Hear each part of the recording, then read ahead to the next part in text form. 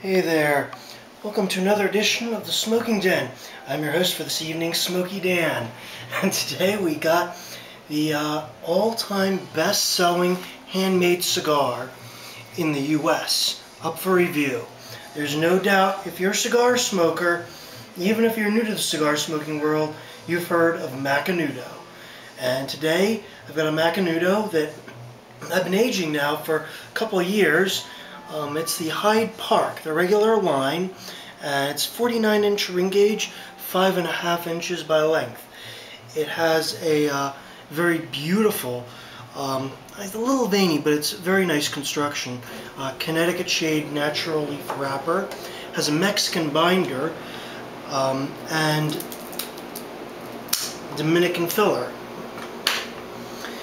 The question I want to know is, why is it the best-selling cigar in America? What is it about this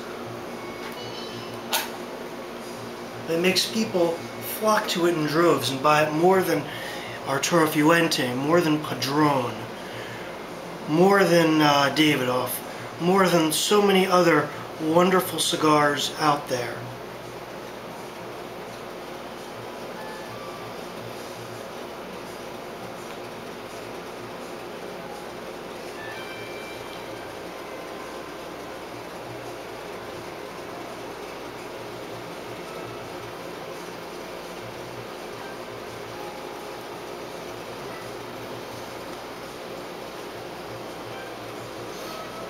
And Macanudo is certainly consistent.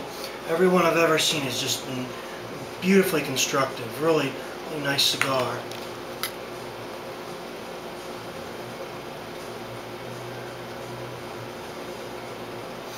The draw is just perfect on this. Really completely effortless.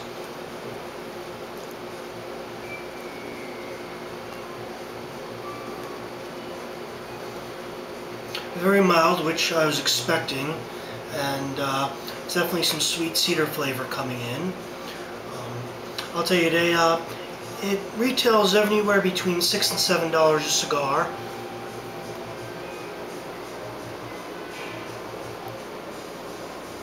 Which is a fairly medium price point for cigars, and maybe one of the reasons why this is such a big seller, that you get all that quality at a relatively reasonable price for cigars.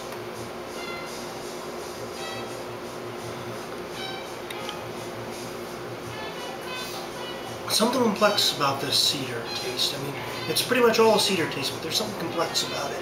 And I'm going to dig into this over the next few inches to see what's going on. And we'll get back to you in a couple seconds on your YouTube screen with the verdict.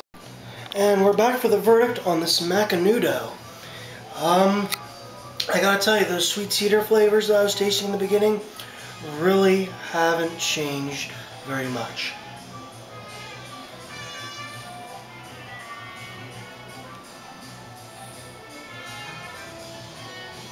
Yep. To quote the Talking Heads, I believe, the same as it ever was.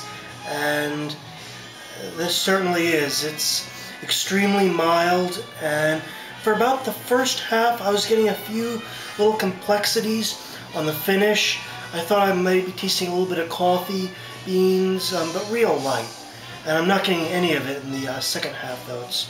All that's died down.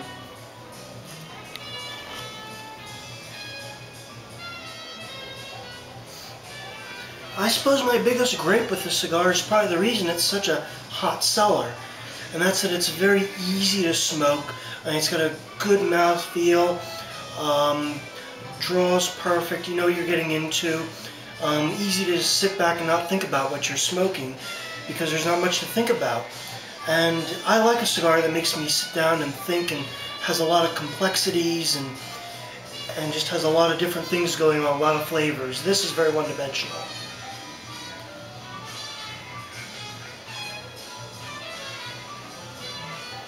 It's got a rather gray ash, not quite as nice as I was expecting it would be from Macanudo. Overall, and I know this is not going to hurt the sales of Macanudo, nor am I trying to get it to hurt the sales, but I'm going to give it a 5 out of 10. And it's a decent cigar in its own right, And I will give this one caveat to that rating. If you're very new to smoking cigars, if you've never smoked a cigar before, the Macanudo is a great place to start and get acquainted with what cigars are like. Because this is very inoffensive, very, like I say, very easy to smoke, sweet cedar.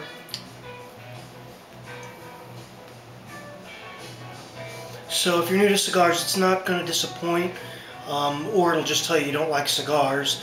If you're a cigar connoisseur, you know, even at $6 to $7, you got things that are a lot better. But you probably already know that if you're watching the videos and you smoke cigars. So until next time, keep smoking. We'll see you around.